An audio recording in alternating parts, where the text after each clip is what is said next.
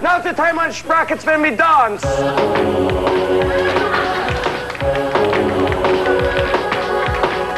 That's all the time we have on Sprockets. Our guest has been Jimmy Stewart. My name is Dieter. Auf Wiedersehen.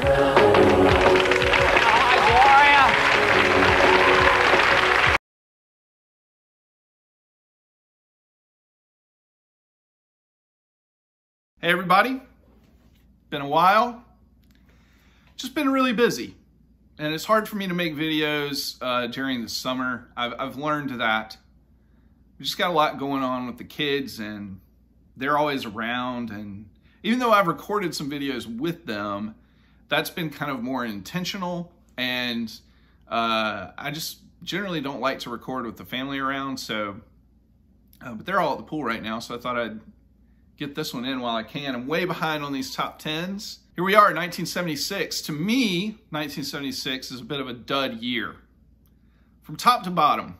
I mean, you know, just the overall output, just not that great. Rock had become really stale. So there are a lot of bands that people really like that I just don't.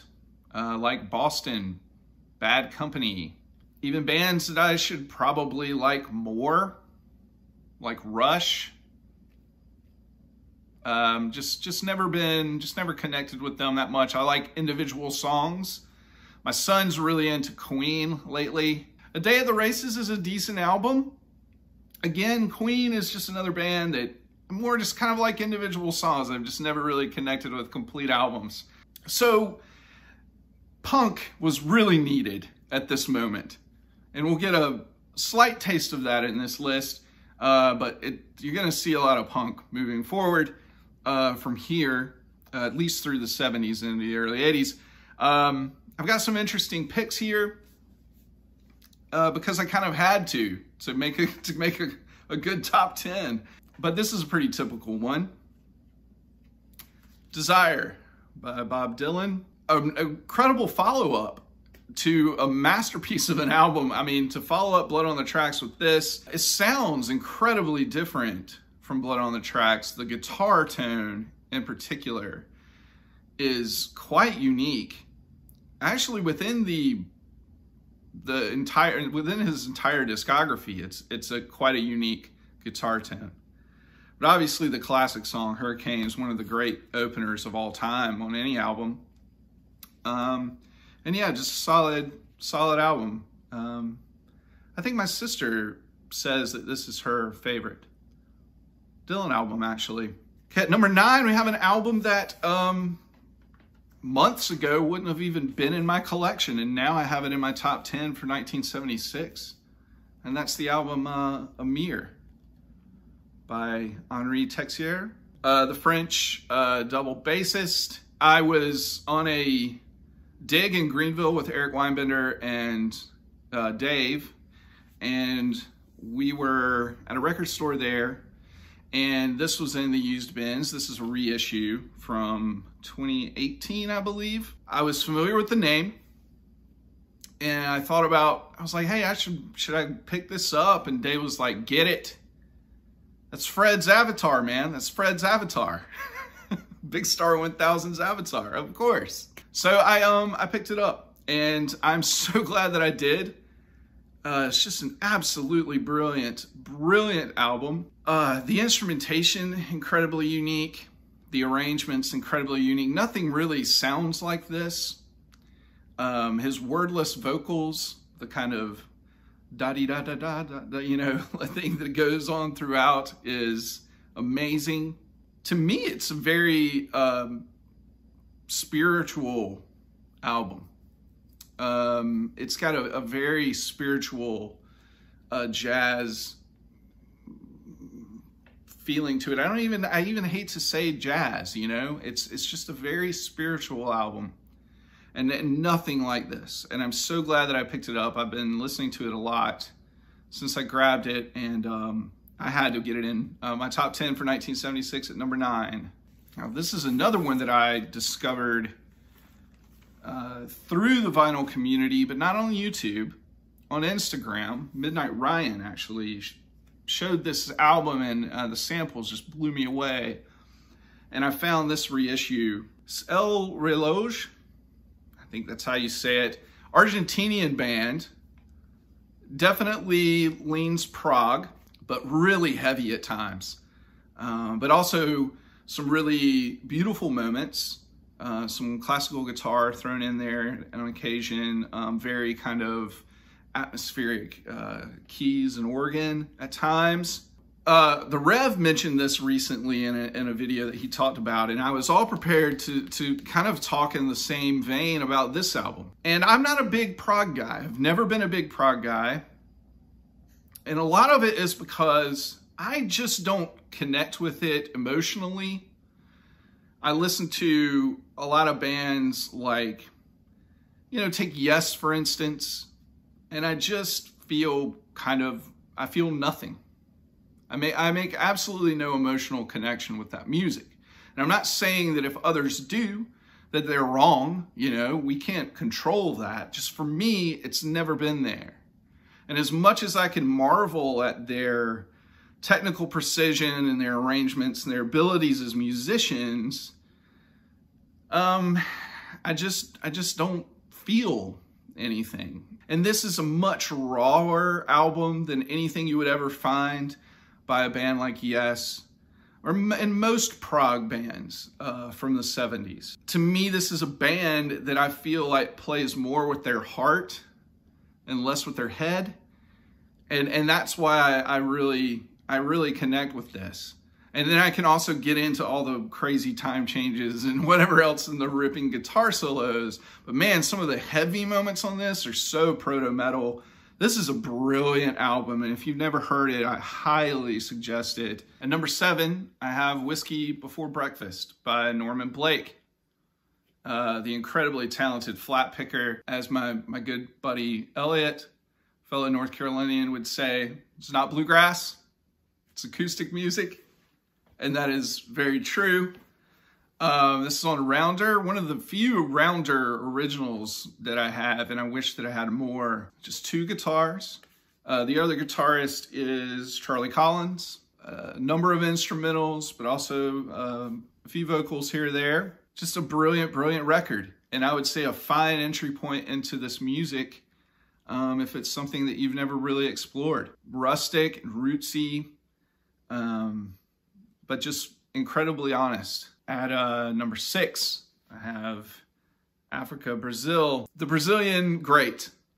With quite a shift in style for this album, getting really funky and bringing in more American kind of soul and funk influence into his music.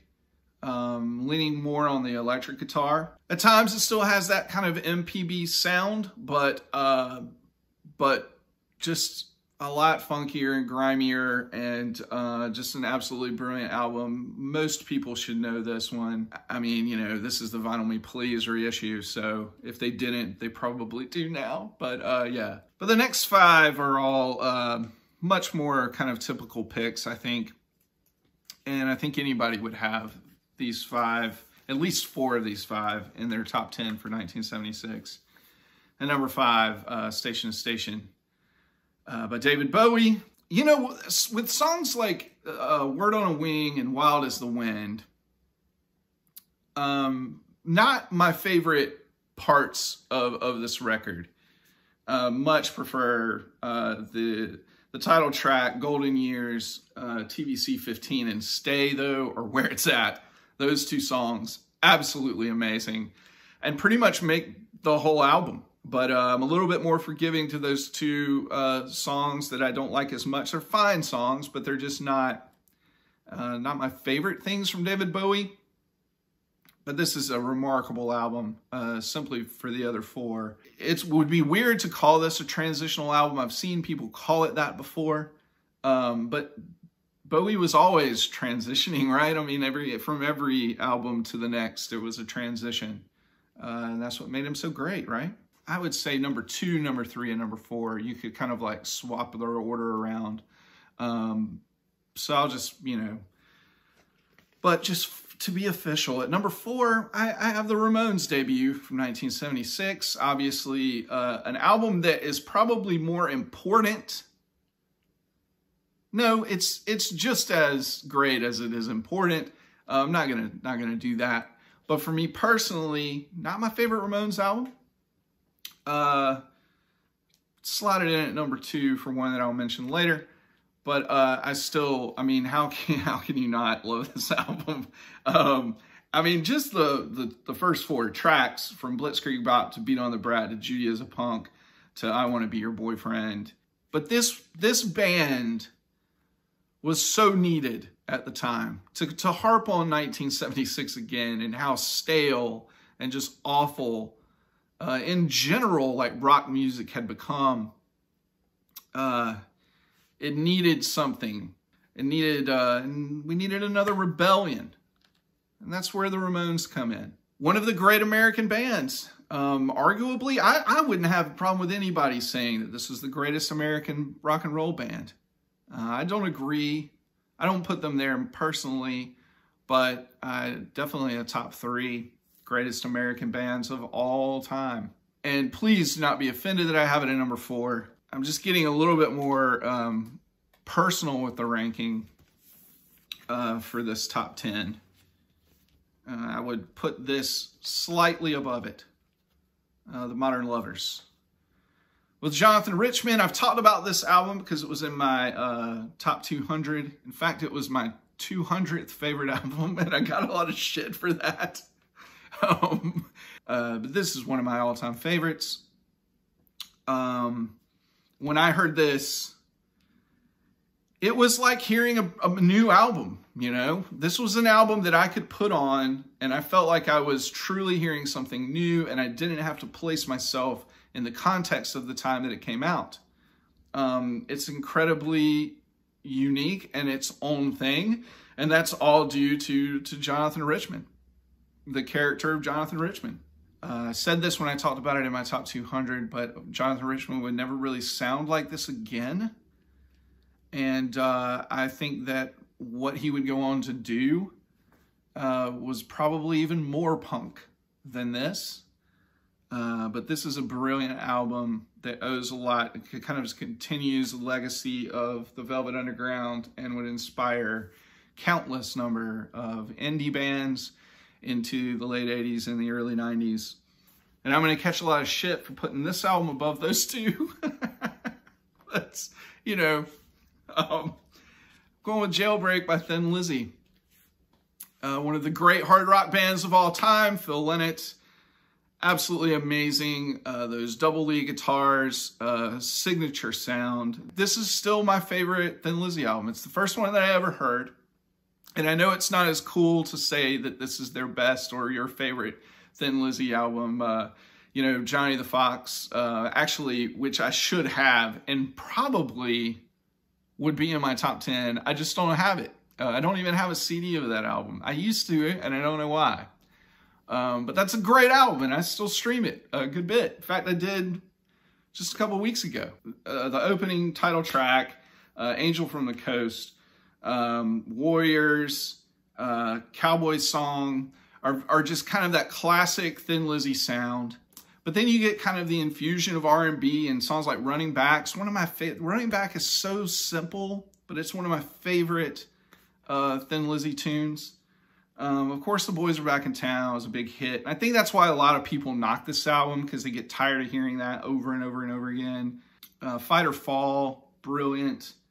But then the closer, Emerald, I mean, just blows me away every single time I hear it. Jailbreak by Thin Lizzy is definitely one of the best 10 albums of 1976, and I have it at number 2. And so number 1 would be obvious. Songs in the Key of Life by Stevie Wonder, easily a top 25 album for me. You know what I love to do with this record? I like to just throw on a side and just play one side and then just kind of put it back on the shelf. And I feel like in playing it that way, I actually have gotten to know it better than I used to even when I discovered it at a much younger age. I mean, when I was in my teens, I would listen to it on CD, but it was so long that you'd have to be on a pretty long road trip, you know, to get through it in one sitting. And so now I just like to kind of throw it on and just listen to one side and then put it back on the shelf for a little while. Everybody knows this record, and the incredible hits that are on it. Isn't She Lovely? I Wish, Sir Duke. Sir Duke's one of the great R&B songs. One of the great songs. The 70s was for many years, a singer-songwriter decade. And I feel like Stevie Wonder was one of the true great songwriters of the 1970s.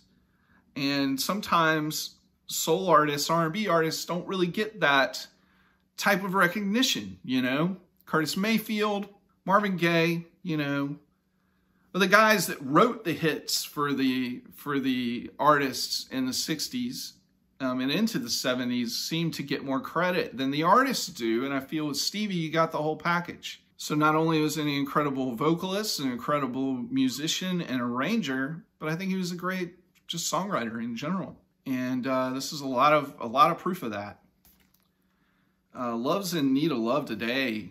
Just amazing opening song.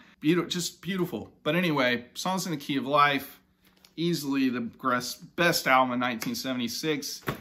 And no argument. Not even accepting any arguments on that. Sorry. Yeah, feeling kind of weird and goofy. Haven't done this in a while. So anyway, I'm going to try and get the next ones out faster. But anyway, hope everybody's doing well. I'll talk to you later. All right, bye. Digital gramophone makes no sense.